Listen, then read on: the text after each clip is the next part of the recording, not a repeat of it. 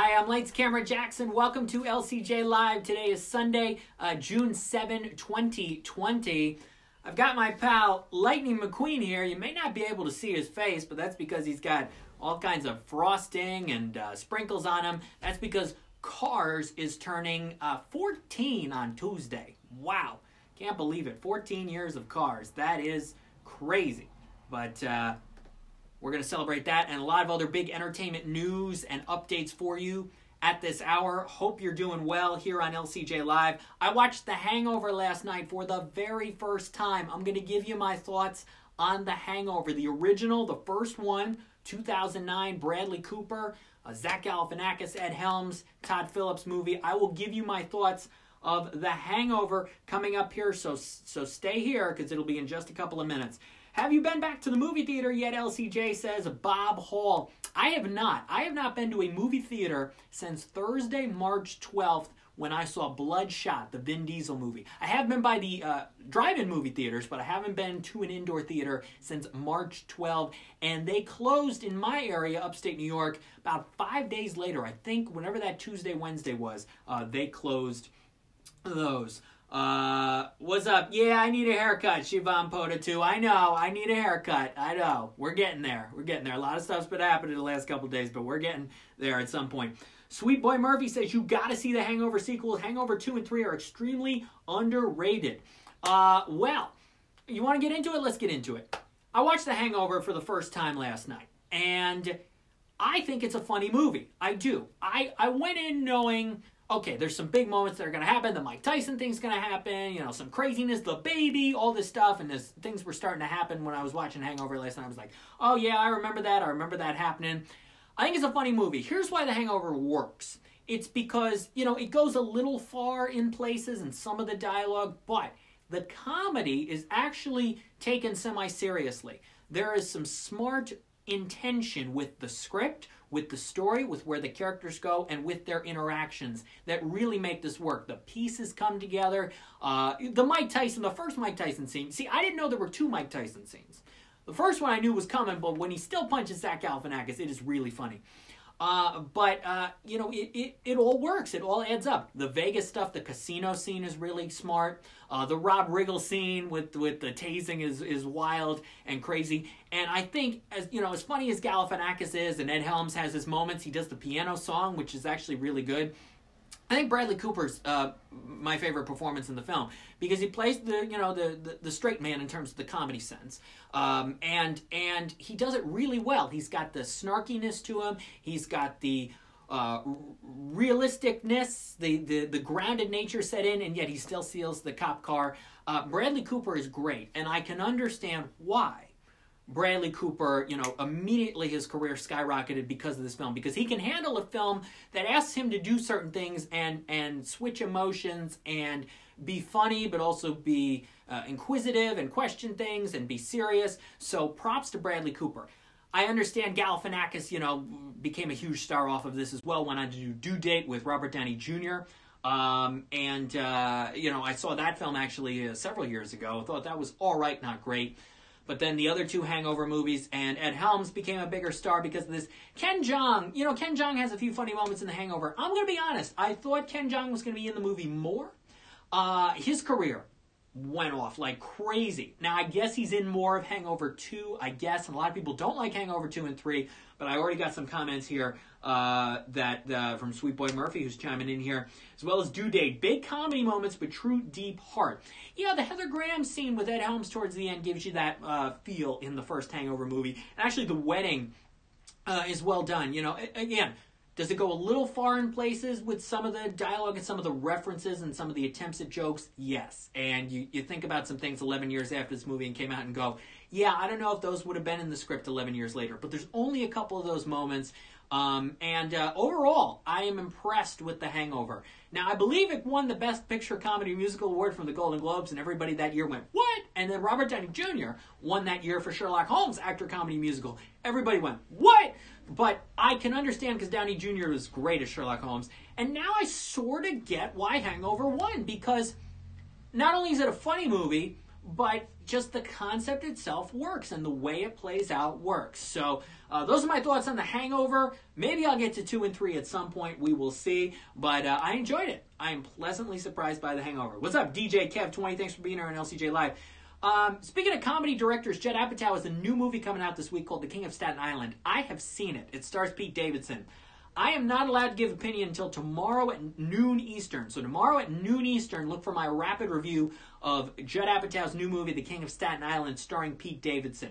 I will say this. It is 2 hours and 17 minutes. Judd Apatow makes long movies. I think Trainwreck was 2 hours and 5 minutes.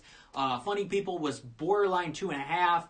Knocked Up was over 2 hours. 40-Year-Old Virgin just under 2 hours. Judd Apatow makes long movies, and this one is 2:17. So if you're into it, if you want to see King of Staten Island this weekend on VOD coming up, get ready because you got to set aside about 2.5 hours of your time. What's up, Brett Harity? Thanks for being here on LCJ Live. Sweet Boy Murphy, what? RDG as Sherlock might have been the oddest winner I've ever heard.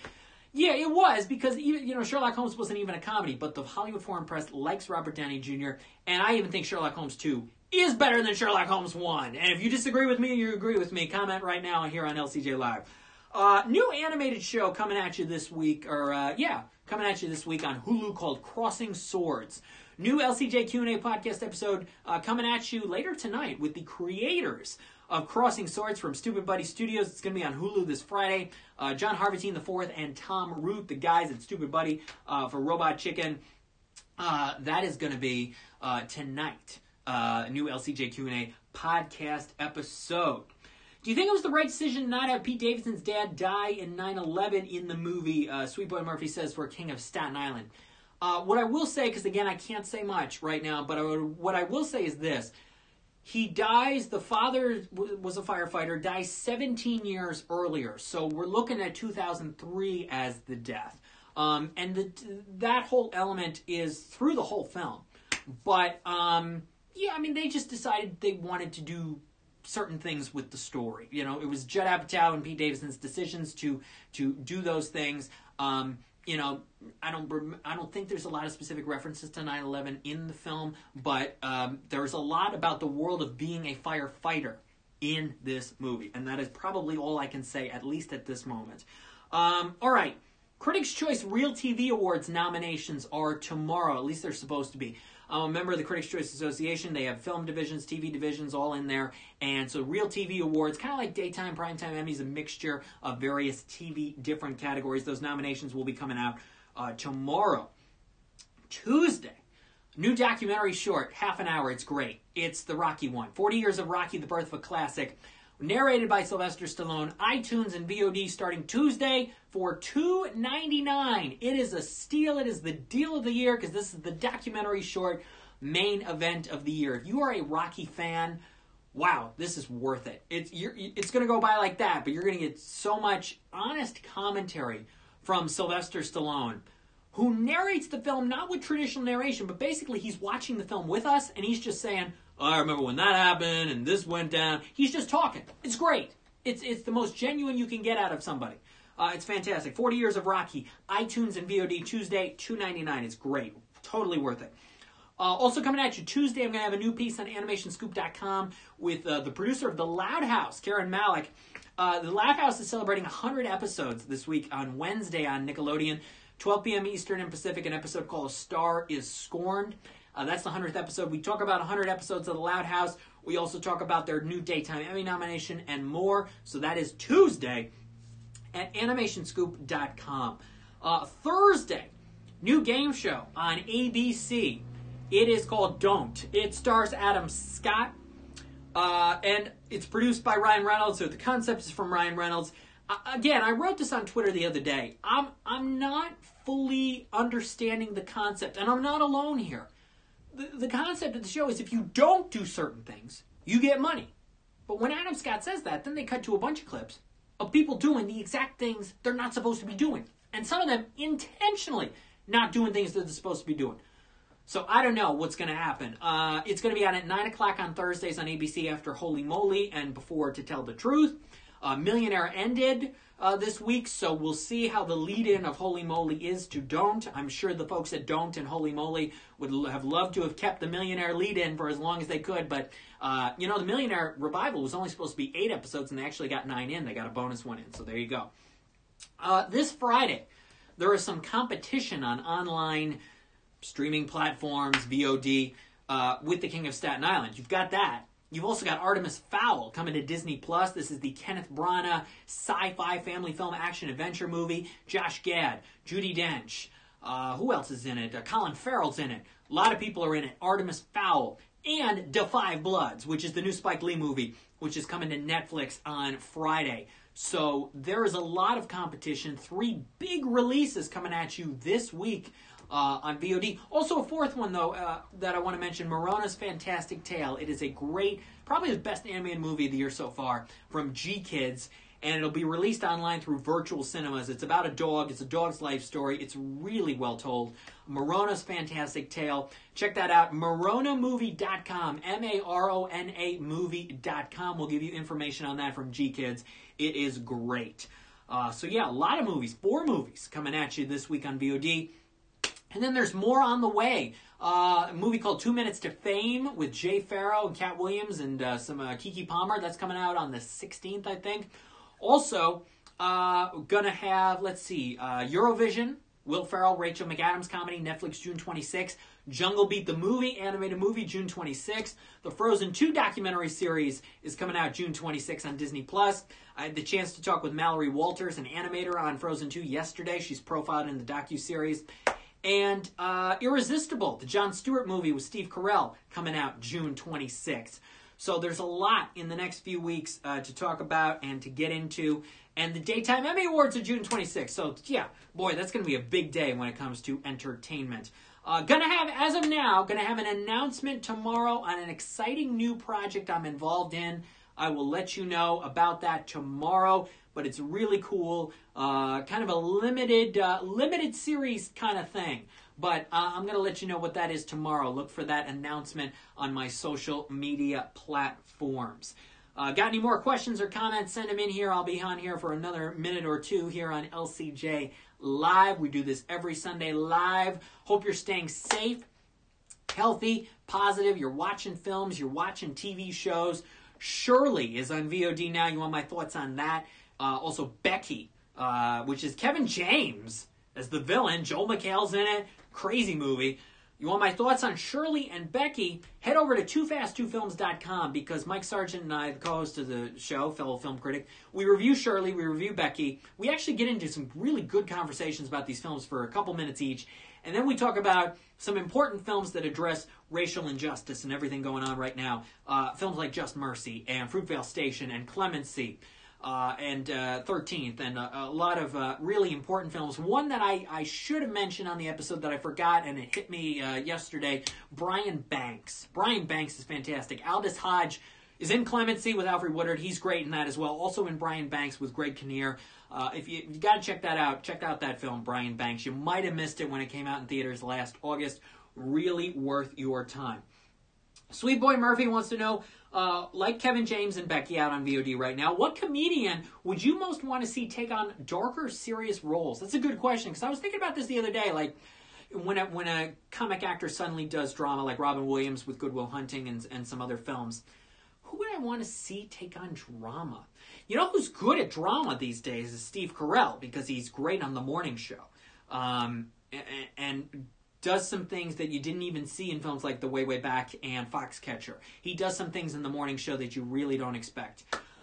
What's another one? I think it'd be cool to see Will Ferrell do another drama, because Stranger Than Fiction was not necessarily a drama. He was actually Golden Globe nominated for comedy, but it showed a different side of Will Ferrell, and I'd like to see him go down those paths again, because he's done a lot of comedy, some funny, some not, and it would be interesting to see in this day and age what his take on a drama would be. So that'd be interesting to see Will Ferrell do that. I'd like to see Eddie Murphy do more drama, because Dolomite showed that a little bit. A film called Mr. Church really did. I hope people still find Mr. Church. I think it's still on Netflix. Check that movie out. Eddie Murphy doing more drama would be cool to watch as well. What's up, El King Salva? Hey, thanks for being here on LCJ Live. All right, so next Sunday we'll be back. We'll be talking about more of the movies, more of the TV shows that are happening in news in the world of entertainment. Again, special announcement coming at you tomorrow, and a new LCJ Q&A podcast episode later tonight with the creators of the new Hulu stop-motion animated series, Crossing Swords. Happy birthday to Cars, Lightning McQueen, with all the cupcakes and frosting on them. This is actually a new car, because I collect these cars, and this is one of the new ones, and how appropriate that Cars is turning 14 on Tuesday. I remember when I went to see Cars for the first time. I started to drive in the second time. Went to a during the week screening of it the first time in June of 2006.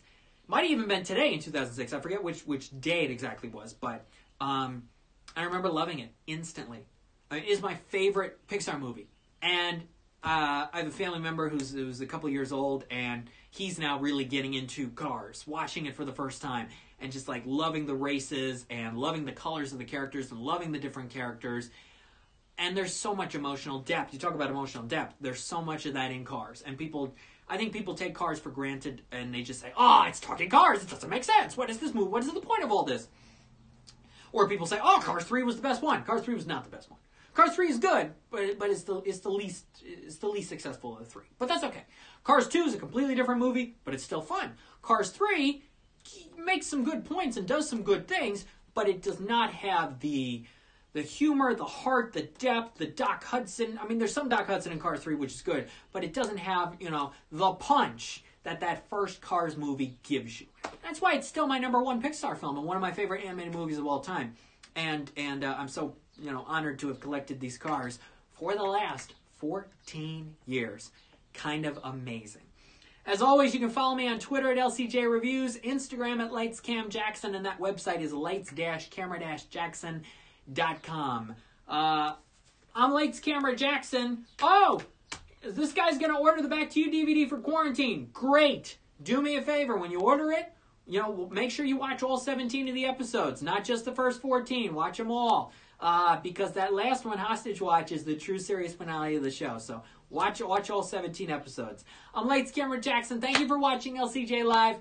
I will see you next Sunday at 12 p.m. Eastern for more. Stay safe, stay healthy, stay positive, stay well. Keep watching stuff. And I will see you back here. I'm LCJ.